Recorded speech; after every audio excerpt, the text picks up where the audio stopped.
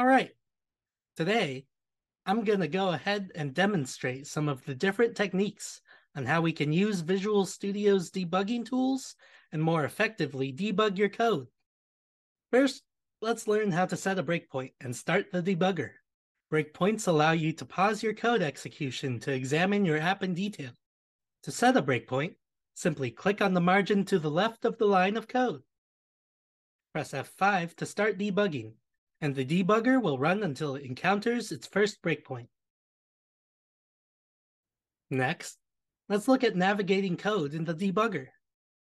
Press F11 to start your app with the debugger attached, and step through your code one statement at a time.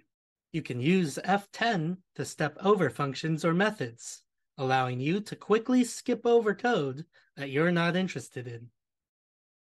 With the Run to Click button, you can quickly run your code to a specific line, similar to setting a temporary breakpoint. Hover over a line of code and click the Run to Click button that appears on the left.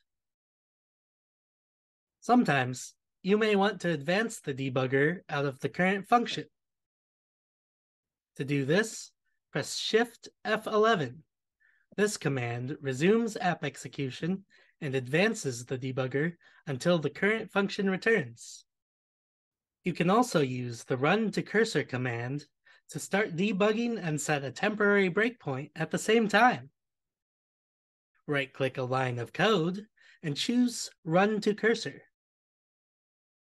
To quickly restart your app, click the Restart button in the Debug toolbar. You can inspect your app state using data tips, autos and locals windows, and watch windows. Hover over an object to view its value, or use these windows to keep an eye on specific variables as you move through the debugger. The call stack window shows the order of function calls in your app. Click the call stack window to examine the execution flow. When your app throws an exception, the exception helper will help you debug errors by showing the exception details and providing options to handle it. Visual Studio allows you to configure your project for debug or release configurations and set project-specific debugging properties. You can also debug live ASP.NET apps running in Azure App Service using the Snapshot Debugger, available in Visual Studio Enterprise. IntelliTrace Stepback automatically takes a snapshot of your application at every breakpoint and debugger step event.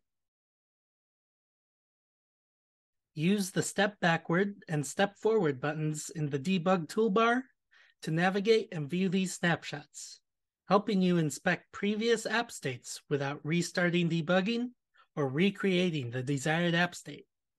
Now that we've covered the basic debugging techniques, let's move into some more advanced techniques that will help you understand and diagnose issues in your code. Conditional breakpoints allow you to set a breakpoint that is only triggered when a certain condition is met. For example, if you have a loop and you want to break only when a specific iteration occurs, you can set a condition on the breakpoint.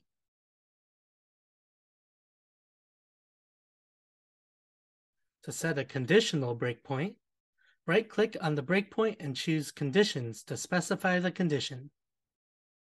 By default, the debugger breaks on unhandled exceptions. You can configure the debugger to break on thrown exceptions before they are caught, which can help you identify issues before they cause a crash. Open the Exception Settings window in Visual Studio and check the checkboxes for the specific exceptions or categories of exceptions you want to break on. Visual Studio offers a powerful feature called Edit and Continue. This feature lets you make changes to your code while debugging and see the effects without restarting the debugging session. Note that not all changes can be applied during a debugging session. To use this feature, make sure Edit and Continue is enabled in the Visual Studio options. The immediate window allows you to evaluate expressions, execute statements, and print variable values in the context of the current breakpoint. To use the immediate window, pause your application at a breakpoint and open the immediate window by pressing Ctrl-Alt-I. Type an expression or statement and press Enter to evaluate it. When debugging multi-threaded applications, you can use the Threads window to see the list of threads in your application and switch between them to inspect their call stacks and variables. You can also use the freeze and thaw commands to control the execution of individual threads. Effective debugging involves combining multiple techniques and using them as needed based on the specific situation. Mastering these advanced debugging techniques will help you diagnose and fix issues in your code more efficiently. That's it for this tutorial on using debugger tools in Visual Studio. Thanks for watching.